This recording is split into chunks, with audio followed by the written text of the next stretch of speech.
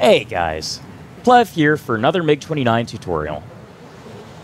And today I'll be teaching you how to operate the number 19 radar fitted in its nose. It's important to note that this is not a search radar, it is a fire control radar. Alongside the radar, you should be using GCI or AWACS bogey dope calls to vector you towards the target and to help you find where to have the radar look. I will not be covering all aspects of the radar today. This is a very brief, basic introductory lesson. Place your WCS mode into the radar master mode.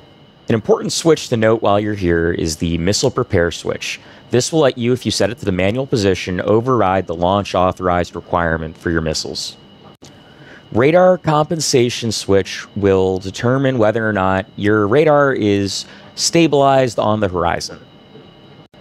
To tell your aircraft what altitude to look at with the radar, use the Delta H or radar elevation knob. This sets the difference in height in meters to your target.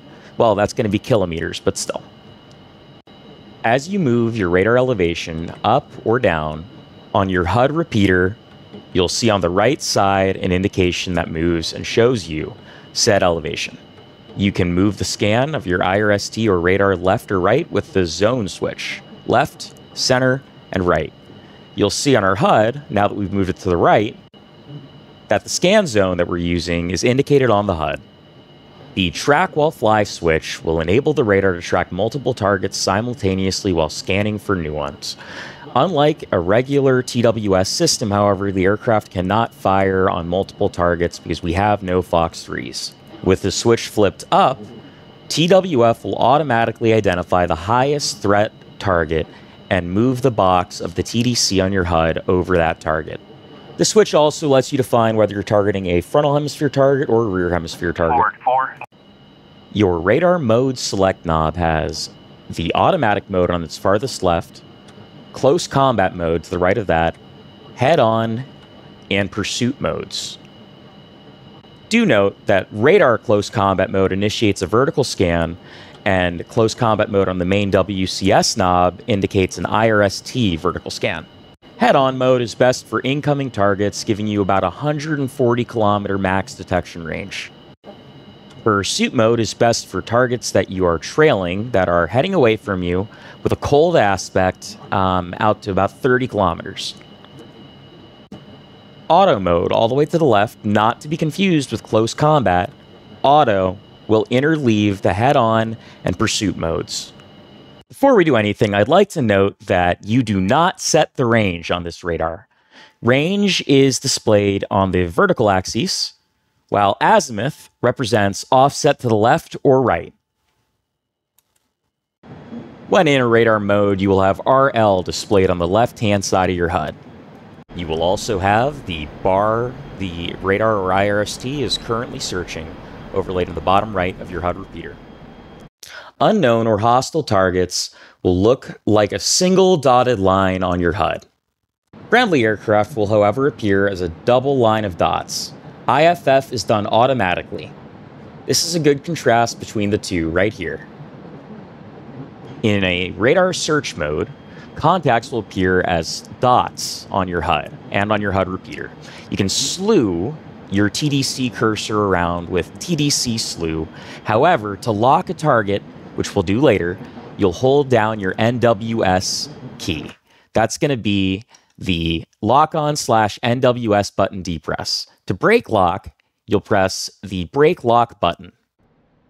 Jamming, however, will cause something like the following I've overlaid on your screen to occur.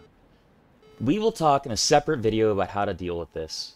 If we set the radar illumination switch to off, you'll notice that RL has disappeared from our HUD.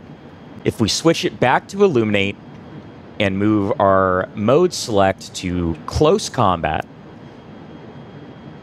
you will see the HUD has entered a vertical scan with RL on the left-hand side of the HUD, indicating that this is a radar vertical scan.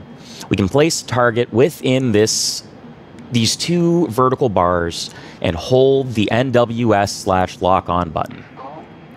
Let's go back to auto mode and let's turn back on our radar. Now we can see that our aircraft has returned to its regular radar search mode. To enable dual tracking of your target with both your radar and your IRST system in radar mode, flip on the co-op switch. This makes you almost unnotchable, as if your target gets into the notch, the IRST will continue to track and guide the radar onto the target.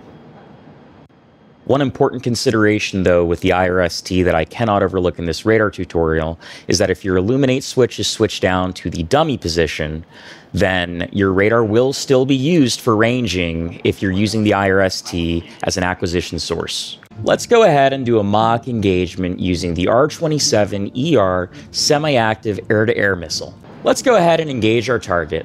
I'm going to set my WCS mode to radar, and I'm going to set the radar mode to head-on. Let's go ahead and lock this target.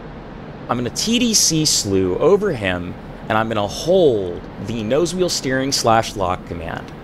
This will give me an indication for the maximum range of my currently selected missile, another indication for the minimum range of my currently selected missile, and when we're within parameters to fire, launch authorized.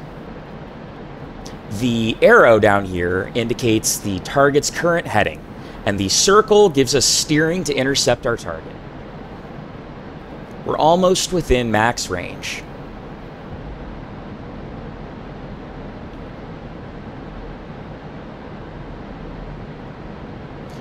Using the station select switch, we can decide if we're going to use our outboard stations or inboard stations. We now have launch authorized. I'm going to go ahead and pickle, holding it.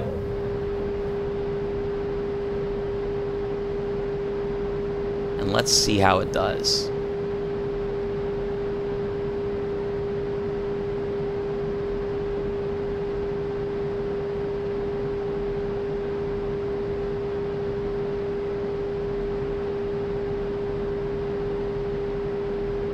May follow up with another shot just because that was at the edge of our envelope. And I think we'll do that just about now. Oh, that first missile hit. Second is not tracking. Oh, it is tracking. Fantastic. Launch. That's another hit. We can brake lock with our brake lock button. Alright guys, that's all for today. Stay tuned for more videos covering more advanced features of the radar like K-Mod.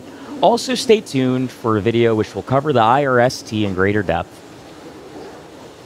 And like always, don't forget to like, comment, and subscribe if I've helped you out. Plev, out.